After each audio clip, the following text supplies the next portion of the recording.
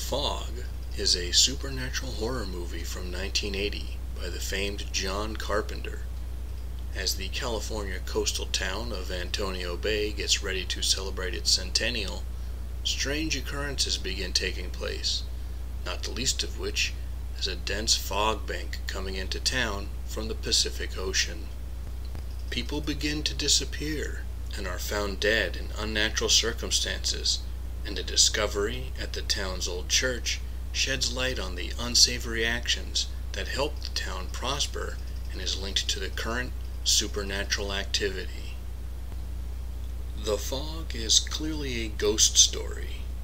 Even starting with a campfire tale told at midnight, it is more conventional in its plot and presentation than Carpenter's other movies.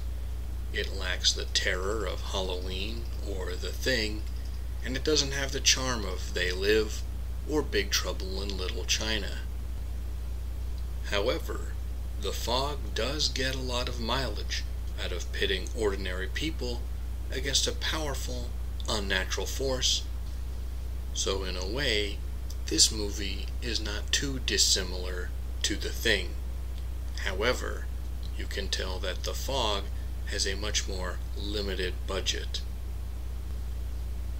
A highlight of the movie is the playful chemistry between Elizabeth Sully, played by Jamie Lee Curtis, as a free-spirited stranger who hitchhikes her way into Antonio Bay, and Nick Castle, played by Tom Adkins, as the weird, cynical local whose amateur investigation into his friend's disappearance is one of the main plot lines for the early parts of the movie.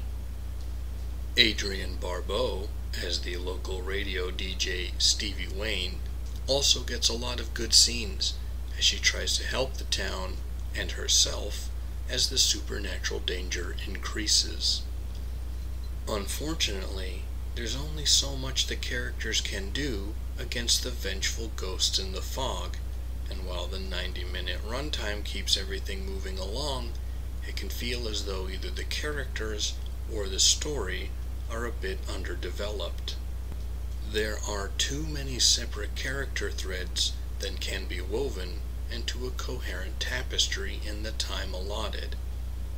These shortcomings go hand in hand with the generally cheaper look of the movie. Nonetheless, there's several scenes of real tension to be had, even if the anxiety and the gore never quite reach the levels of Carpenter's masterpieces. What do you think of The Fog as horror cinema, especially in relation to Carpenter's other, more famous films? Share your thoughts in the comments. Thank you for taking the time to listen to my peculiar notions. If you enjoy the channel and want to support it, you know what to do. If you're interested in some more horror content since we're approaching Halloween, let me know that too. You can also take a moment to like, comment, share, and subscribe to another YouTuber you enjoy so they won't fall victim to the destructive, unknowable fog of YouTube's algorithm. Until next time, watch some good horror movies. Live and be well.